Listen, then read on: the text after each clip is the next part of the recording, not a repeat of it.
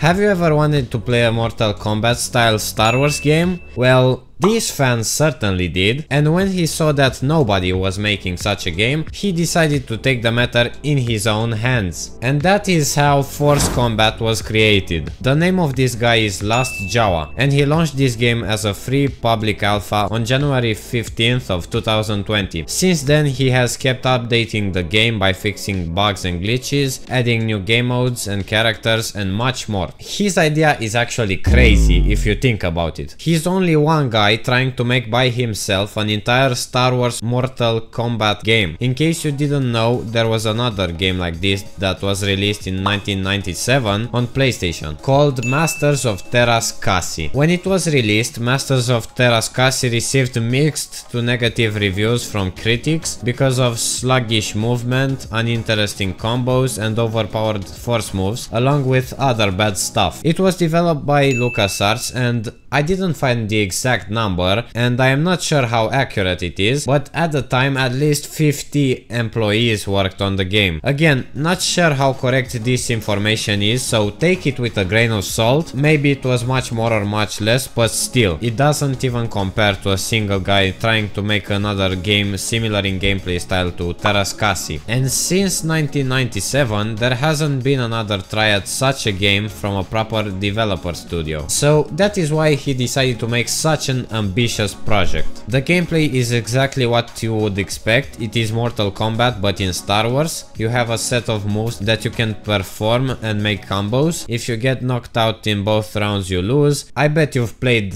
Injustice or Mortal Kombat at least once, so you know how this works. There are actually more modes than I expected from a fan game. There is a training mode where you can test out each character's abilities and try different combos on your enemies. There is an online mode where you can host or join your friends' matches. I didn't play this because I don't have any friends. I'm just joking. There is also a versus mode where you can fight the GPU or you can fight your friend. And yes, you can play against your friend on the same PC, kind of like a two-player local co-op. These are all standard game modes that you can find in any Mortal Kombat game, but here come the interesting ones. There is a game mode called Path of the Force, where you fight a row of enemies one by one, and if you manage to defeat all of them, you win. At the start, you can choose to play the tower that you want. Each tower has a number of enemies that you need to defeat to win. By the way, you can choose how hard to make the gameplay, and you can set it from very easy to very hard or impossible or something like that. I played very easy at the start to learn the controls, which took some time, and in the end I tried it on normal, where I got destroyed. The last game mode is the standout here. It is called Movie Towers. This mode was added quite recently in Alpha 4.0. You can play the story of the original trilogy, prequel trilogy, and sequel trilogy, and also you get to choose if you want to play on the light side or the dark side. For example, in the fight between Obi-Wan and Maul that takes place in the Rebels show, you can have Maul win the battle and basically end the Star Wars.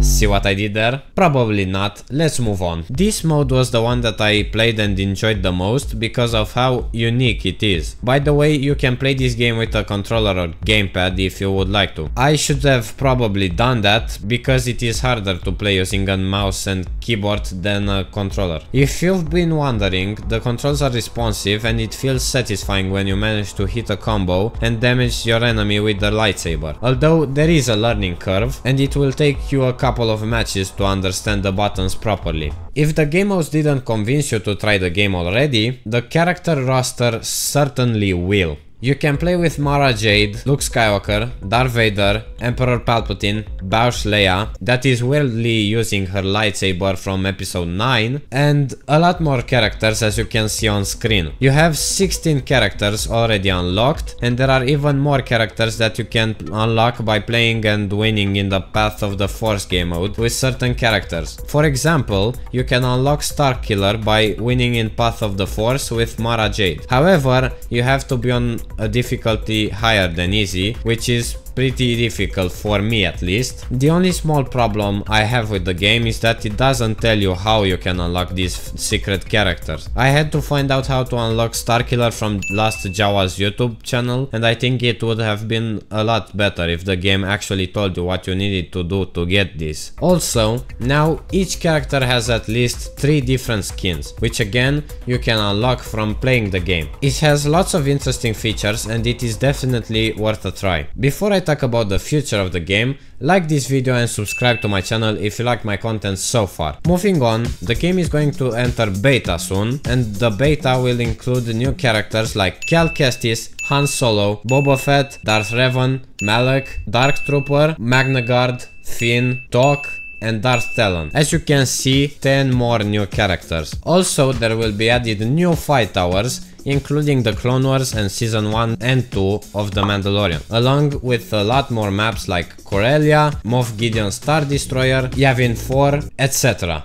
I am sure that this game, when it will finally enter the beta stage, it will be even more fun than it is now. Again, the crazy part is that it is made by only one man. Imagine how a game like this would be if it was made by a proper developer studio. The sad thing is that even though Last Jawa has put so much effort in creating this game, he won't be able to make any money from the game, since Lucasfilm Games and Disney won't let him make money from the Star Wars IP and would probably give him a lawsuit if he started putting ads in it, for example. The only way for him to make money is from his Patreon and PayPal, from the people that want to show their support to his work. But not everybody is willing to do that. Also, I wonder why I haven't seen a lot of people actually playing the game. It is such a cool idea and there aren't any alternatives to a Star Wars game like this. So why aren't more people playing this game? This isn't an easy question to answer, but I hope he gets the recognition he deserves and more people start playing the game and supporting him. It would be really nice if some developer studio would contact him and offer him a well-paid job, because the effort he put in this game is crazy. There are signs that this is a fan game and that there is only one person making it, but you can't complain when he's letting anyone play for free without having to pay anything. But I can only imagine how this project would be if there was a studio like NetherRealm working on it, with all of the 240 employees trying to make the smoothest fighting game. Masters of Terra's Cassie is probably the reason why nobody is trying to do what Last Jawa did, but I still think a game like this would sell like crazy. I made this video so that the game would get even more recognition than it already has, and to show how cool this idea is, of you being able to win unique battles like Luke Skywalker fighting General Grievous, or Obi-Wan fighting Leia with her lightsaber, and soon we will be able to even play with Cal Kestis. The game will only get bigger and better from here, and I am excited to see what other ideas and characters Last Jawa will implement. But until then, click on this video to see how Battlefront 2 is 3 years later. Bye.